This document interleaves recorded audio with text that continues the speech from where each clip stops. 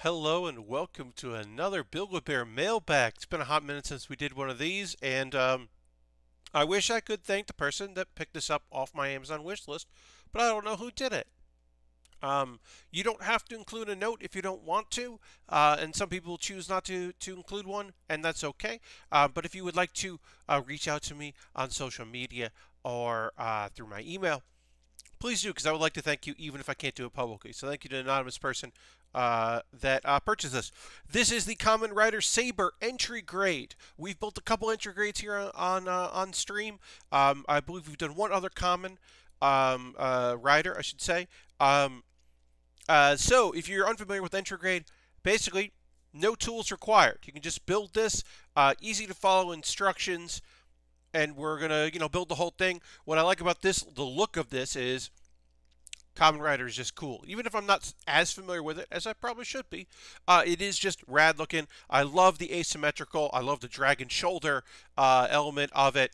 Now the downside to some entry grades is it's called entry grade. It should be your introduction to model kit building. This should be something like, oh, you want to get into model kit building? Get in the entry grade.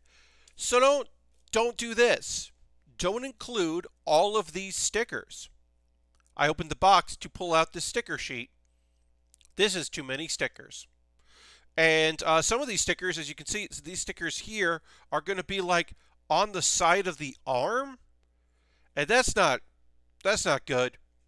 But yeah, you don't have to paint, you don't have to use glue, you don't have to use any tools. It's not that movable. It's not like the Figure-Rise kits, like the Dragon Ball Figure-Rise kits. So it's not as maneuverable, but it's got a cool look. And I will say this: there's a sword, and there's a separate hand. If you don't want to have it hold the sword, you can put another hand in there. That's new.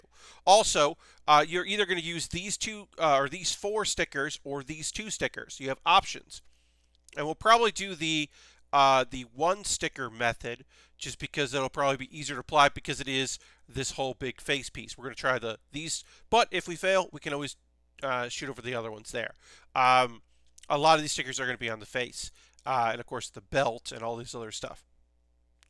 It's a cool looking kit. I'm excited to start putting it together. It will be the next thing I do once I finish the Aegis Knight, which I'm working on.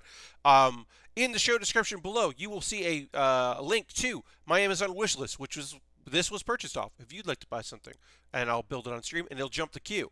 Also on my Amazon, also in the show description is a link to other ways to support the channel if you're so inclined. And I thank you very much for checking that out. Thanks for watching this video. I hope you look forward to me putting this together. I mean, look, I complain about all the stickers, but it's still going to be a very fun kit. And we will use tools for stickers, but it is cool to do something where I'm not going to be using any clips to put this together. I'm just going to build it. Thanks so much for watching this video.